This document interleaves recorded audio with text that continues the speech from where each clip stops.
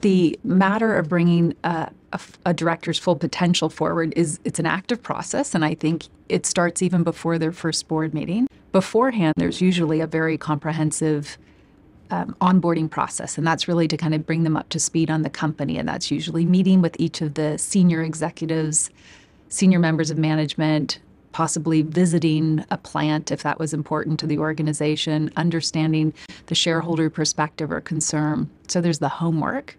Then there's also meeting all of the directors ahead of the formal meeting. And I think with familiarity and having had a chance to break bread or share a coffee or connect, there's a better comfort, a feeling of safety that allows them to contribute at that first board meeting.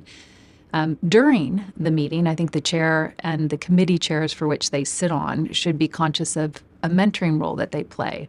Here's what you can expect at the board table, and then maybe how did it go? How did it feel? The best boards that we see are when the chairs or the committee chairs are seeing that leadership role be part of their responsibility in bringing a new director on board. It doesn't just stop when we've made the announcement. And I think the relationship building also helps the existing board members or the tenured board members hopefully build some bridges to that new individual too, and maybe learning some new practices of their own as opposed to this new person only adopting kind of existing practices within the board, right? I think this is, to me, inclusive culture is also about people coming to meet each other